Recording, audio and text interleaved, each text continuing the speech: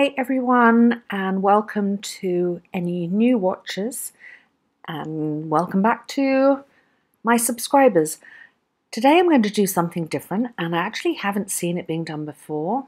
Maybe it's out there. I'm going to sketch a couple of turtles, and then I'm going to take a hot glue gun and re-sketch them with the hot glue gun. It'll all make sense once you see it. After that, I'm going to do an acrylic pour once it's all completely dry.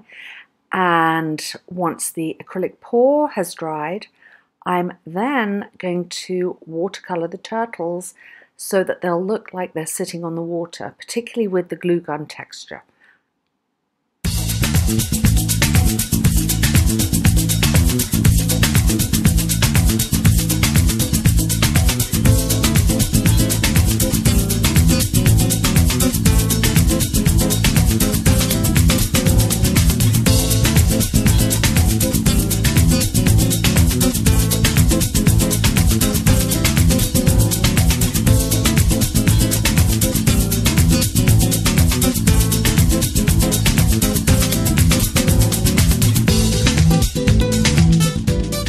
So here's my finished sketch.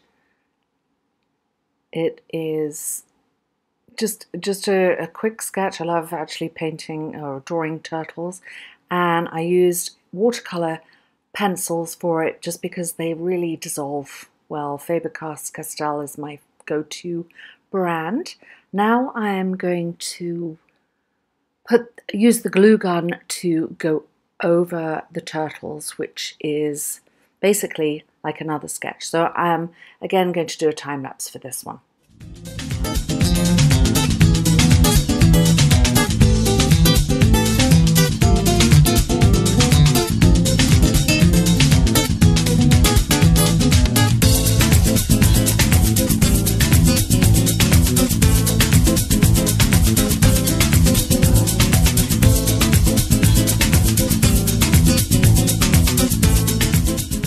The glue has dried now, and I have Coloré acrylic paints. I'm on my winter island escaping the Connecticut winter. These paints are just absolutely gorgeous. I had them shipped from Amazon, but the colors that they come with are a little limited, and I need a turquoise.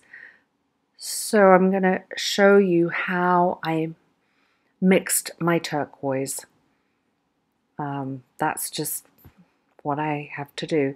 This is the turquoise that I am creating, and to get this I used pale green, cerulean blue, just a little bit of Floetrol, and you add as much white as you want to get the lightness of the turquoise. And then the other thing is use a clear plastic cup, because then you can see if you've really blended it. So you can see here I haven't blended it that well. I'm going to keep mixing.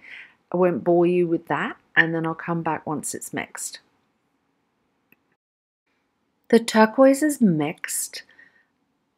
Have a tiny little bit of dark blue just to stir in. You can see that on the edge, and just really make sure that you mix this, because otherwise your pour might be a little blotchy.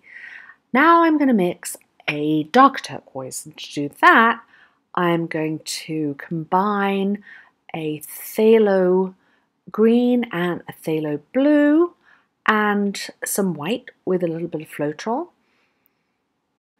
All my colours are mixed. I have my white, my dark turquoise, my light turquoise, and another blue that I've mixed. Basically, it's just my concoction. I'm going to use a jug. So the way I'm going to pour it is like a tree ring pour, where you go round and round and round and round, trying to create the ocean that the turtles are in. And to do that, you pour them into the jug one at a time, rather than, it's not quite, it is a dirty pour, but it's not quite a dirty pour. You pour them down the edge over the spout, and then when they come out, they almost come out separately instead of how if you did a flip cup. It's just a little different technique. If you haven't tried it, try it. It's a lot of fun, and practice makes perfect.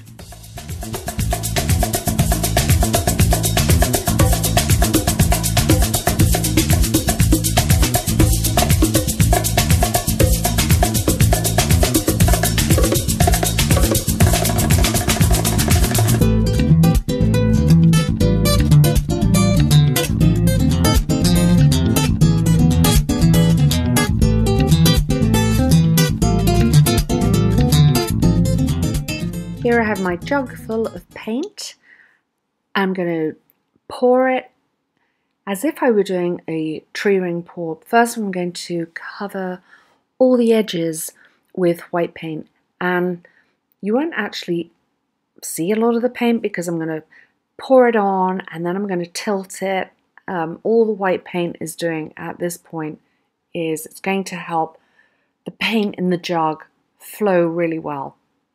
There's nothing worse than when you do a pour and it doesn't meet the edges. And you can use whatever you want to cover those edges. I'm just using a plastic fork because that's all I had at hand.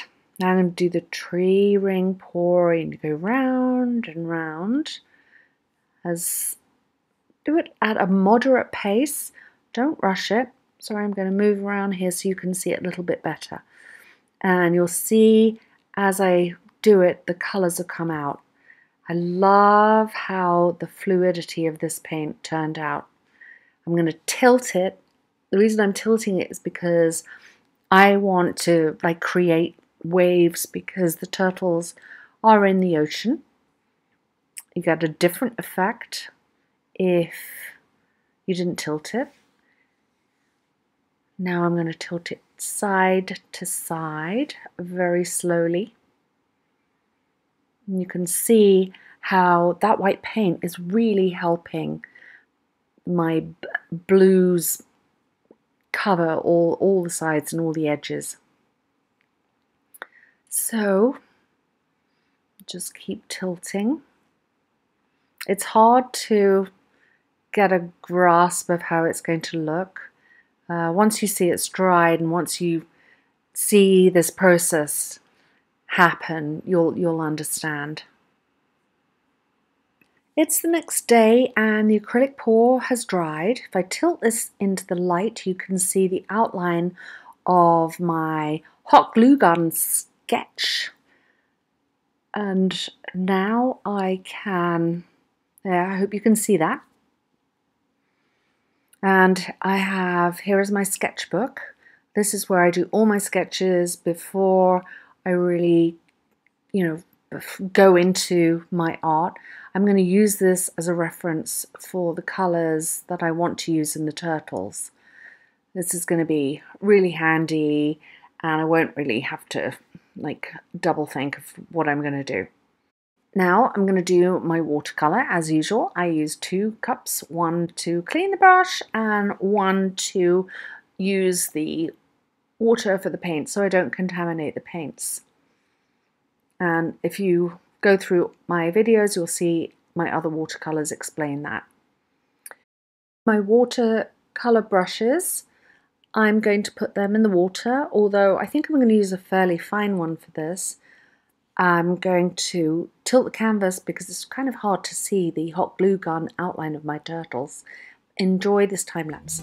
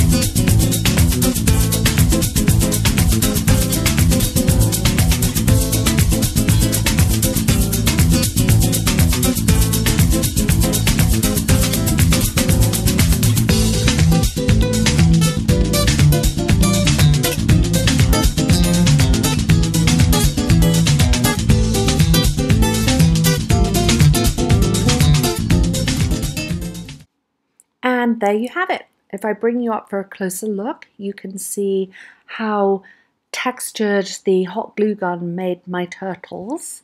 Much stand out, absolutely fabulous.